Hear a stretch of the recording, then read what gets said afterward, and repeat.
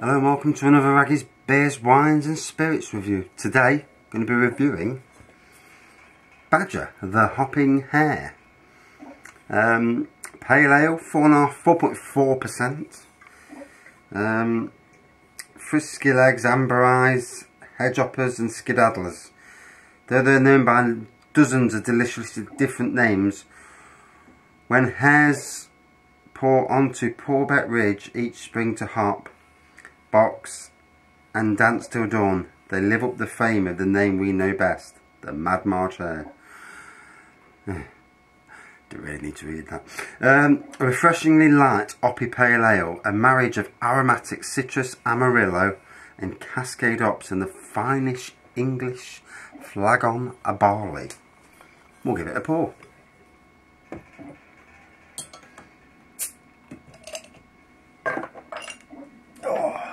Been a while since I've had a Badger's beer. Definitely smell the hops. Wow, straight away. Different type of hops to a lot of the craft beer hops as well.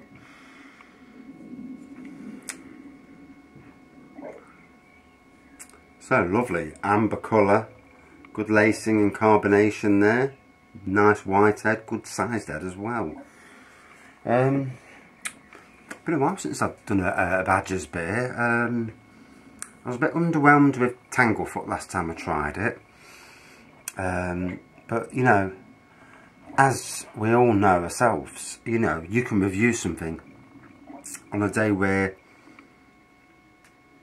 you know, you just might not have it that day for that certain type of beer. Which is why I like to do, now and again I'll do a re-review, just to make sure. Because I'll give you an example, Marston's Ode Roger. I drank it before I started doing any reviews last year. Beautiful, 7.4%, absolutely lovely. Then I thought, I'll do a review when I started doing, actually videoing reviews.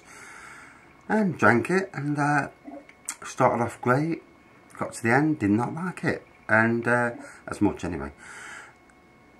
And then I re-reviewed it at Christmas time in warm conditions, and I tell you what, it was the amber nectar that day. So, as beer reviewers can have off days, as can reviewers of any product, I suppose. And with that in mind also, beers can have off days, can't they? You know, might not always be the exact, perfect, same drink you've had before. So on ratebeer.com it's got an average of 2.96 out of 5 from 225 ratings.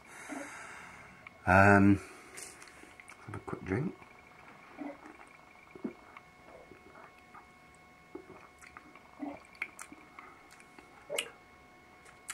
Nice fruitiness to it. So on the nose, see, the nose has actually died a death now, but when I first poured it out, I got a lovely smell of hops and, you know, aromatic smell. Now, I can't smell anything.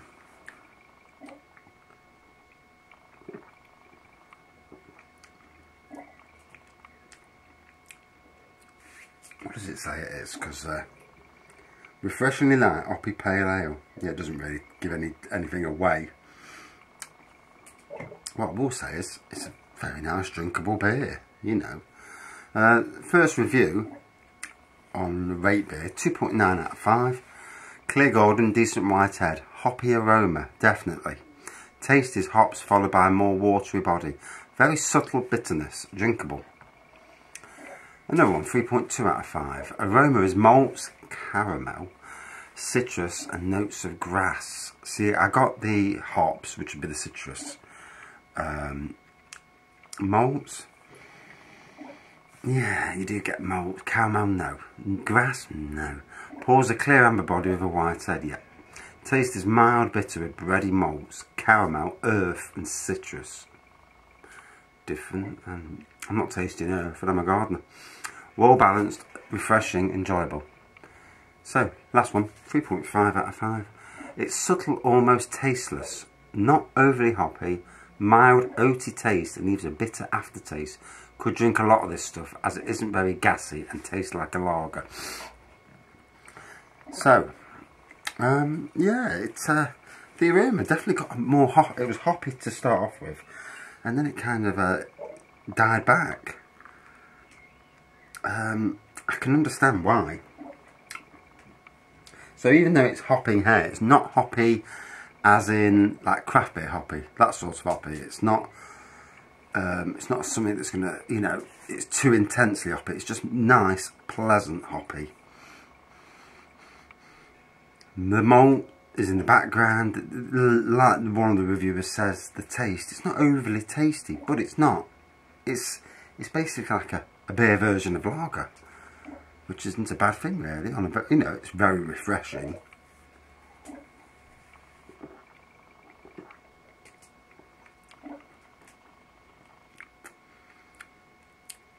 And the further I get down, the more it should come to me. So day at work, mowing, come home, mowing. But garden's looking there. Hopefully we'll start getting some decent weather again. I mean, what is it now? It's the end of May, end of April today. Tomorrow. Yeah, tomorrow, so May the 1st. Yeah, so we're into May already. This year is flying by. This week, Lidl have got a beer festival on. Now, I'll do a news post about it later when I've charged my phone and go through some of the beers available. But Scotland have got by far the better beers. We have been robbed. I'm not joking. You look at some of the Scottish beers on offer, they're fantastic. The beers in England and Wales, they're alright, but they're nowhere near as good. Robbed. I don't know why they don't have all 20 odd beers all together. Let everybody, you know, and see which one, you know. But good to see a beer festival. First one of the year, really. So hopefully the supermarkets will follow suit as well. The likes of Aldi and that. You know, we need more of these beer festivals. If only as an excuse to stock up on beers that you haven't had.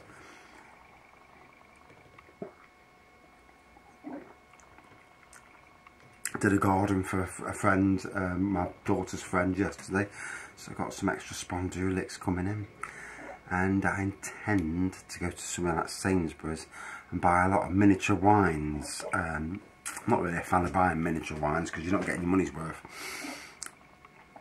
but for review purposes it's great because you can, you know, buy a load, and for 25 quid I can get as many as like 15 probably for that price.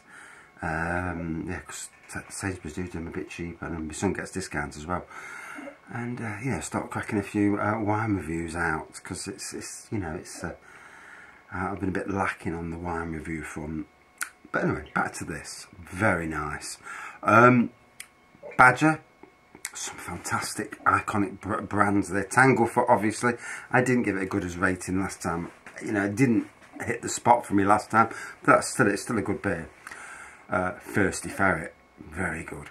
Golden Champion, one of the best golden beers and fruity beers that you'll taste. Golden Glory, I'm not sure if it's still being produced. I've not seen it for a while, so I hope it's not been took off all completely. As soon as I see it, I'll buy it because I want to do a review of it. A lovely peach and melon beer. Badger's the Cranbourne Poacher, or Poacher's Choice as most people will probably know it. Another excellent beer. They've got the Partridge beer that they did, and there must be others that I'm forgetting. Some very good beers. One day I'll spend some money and start buying beers in direct from the breweries, and you know, but you do pay a bit more from the brewery direct than you do in the supermarket, you know. It's because supermarkets can buy at a much bigger rate than we can.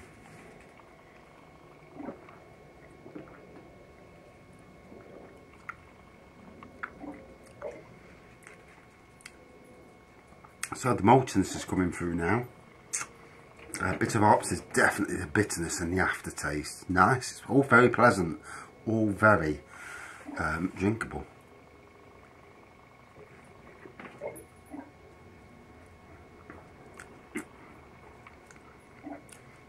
still lacing, you know, still carbonating from the bottom.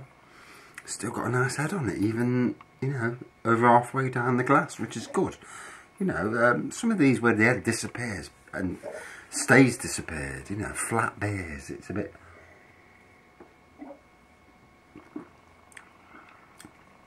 I mean, I'm a home brewer, so if my beer goes flat, then I'm not worried, but I'm not selling it commercially. And I use the cheapest methods to brew it. I don't use, I just use granulated sugar, you know. Although I've got some damn good beers, you know. Easter Brew, Chocolate Stout, cherry beer, is it Brew Firm? Yeah, the only cherry beer you can get, and that's awesome. I need a plum beer kit, even if it's a Belgian beer kit, as long as it tastes of plum. I mean, for me, I'd like to do a plum porter, but I just, you know, it's definitely something on the to-do list. We all have to-do lists of what you want to do, and just recently I've got a Sauvignon Blanc kit here that's just about finished. I popped my head in the earlier just to make sure, see what it's looking like. It's clearing itself. When it's clearing itself, it's coming to the end of fermentation. Been bubbling away like a trooper anyway. I've got an orange wine kit to the side. That's still bubbling away quite a bit. And that's just bubbled at the back of me. And then here on the floor, I've got the kit that I fell over with the other day. And that's a Primitivo wine kit from Wineworks, a part of Love Brewing's brand. And again, another one that I've not seen anywhere. I need to let these kits mature before I do proper reviews. I don't want to downgrade the review because I've not given it a month to mature. Good wines need to mature.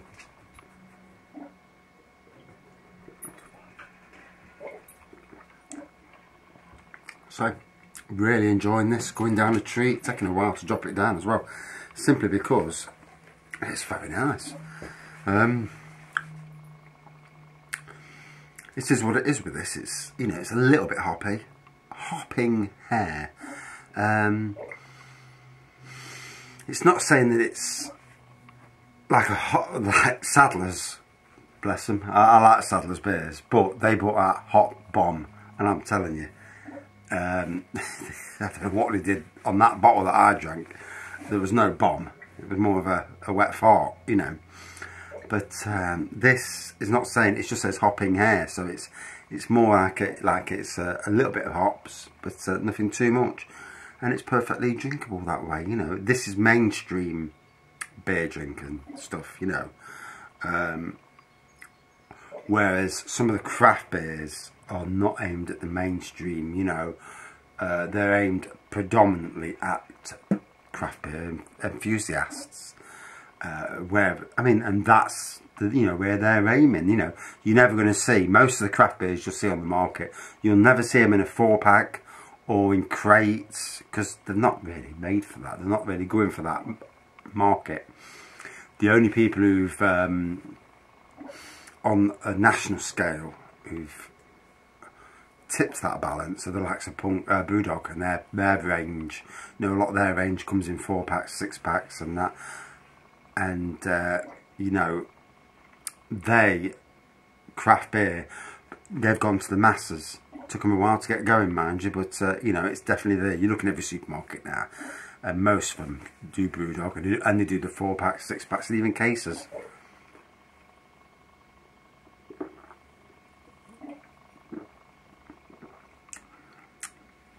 To me, a very good session pale ale.